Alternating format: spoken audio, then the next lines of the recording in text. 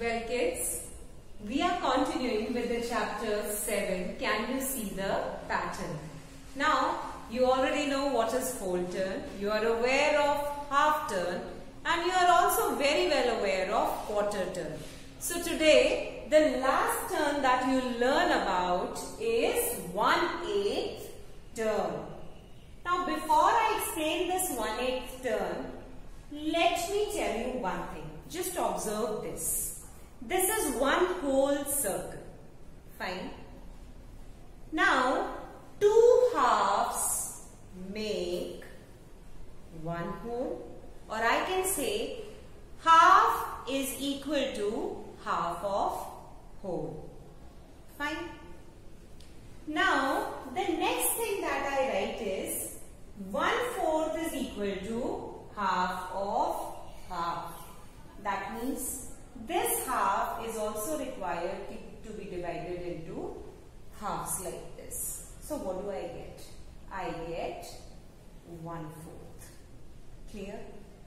Similarly, I write that 1/8 is equal to half of a quarter or half of 1/4. If I divide this quarter into two equal parts, this quarter is also divided into two equal parts. I divide this quarter also into two equal parts and this also into two equal parts. Now, what fraction will you write for one part? It will be 1/8. Why?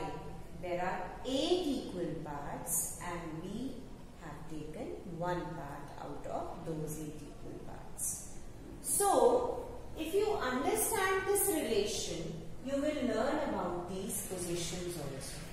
So, 1/8 is equal to half of 1/4. Clear? That is why in 1/4 turn we were doing like this, that the positions were top, right, bottom, left. Clear? So, in 1/8 there will be 4 more positions between them, half of them. So top is there, then there is a position which is exactly between top and right. Then it's right. Then there is a position between right and bottom, which is here. Then we have bottom. Then we have another position which is between bottom and left. Here it is. Then we have left. Thereafter we have one more new position which is between left and top. Fine. And finally the top. Okay beta?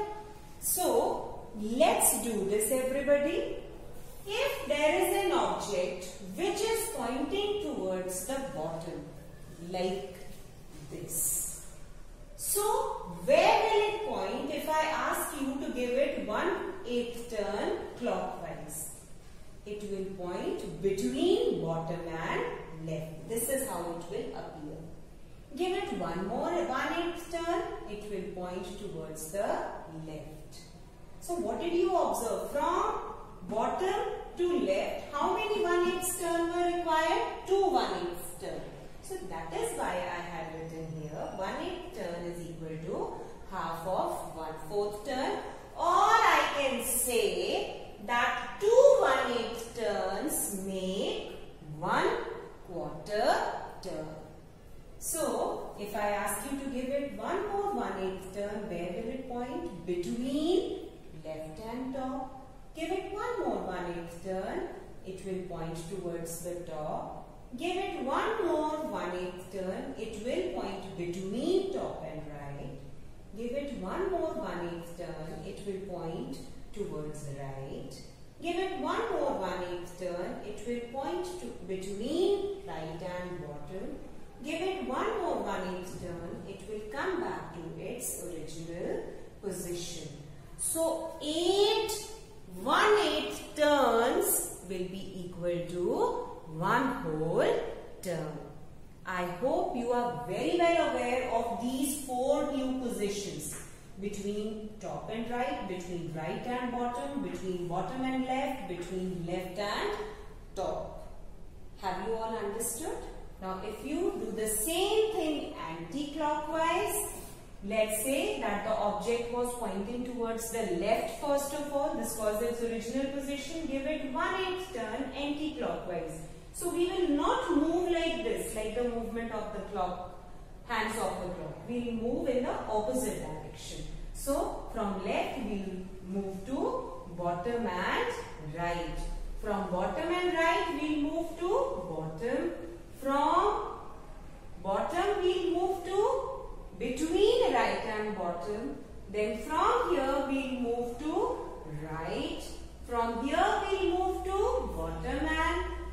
top and right. From here we move to top. Then from here one more 1/8 turn. We'll take the object between left and top. Then one more 1/8 turn. We'll bring it back to its original position, which is left. I hope this is clear to everybody.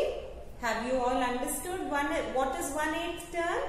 Now let's understand this concept with the help of an example. Let's take letter A. And I ask you to give it 1/8 turn clockwise. How will this object appear after 1/8 turn? And for clockwise I write C. So A will point between top and right. If I ask you to give it one more 1/8 turn clockwise, so the object A will point towards, the letter A will point towards the right side. Have you understood? So this is how we turn the objects. Give it one more 1/8 turn. It will point between right and bottom like this. You give it one more 1/8 turn. It will point towards the bottom this way. So this is how an object moves after 1/8 turn clockwise. Now let's take one more example, and this time we are going to turn it anti-clockwise. 1/8 turn anti-clockwise. Okay, I have taken, let's say ma'am has taken 2, the number 2. So give it 1/8 turn anti-clockwise.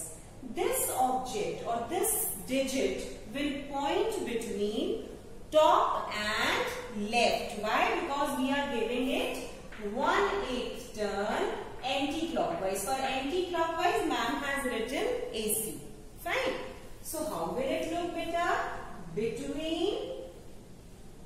Between top and left. So this is the position. Clear? Give it one more 1/8 turn anti-clockwise.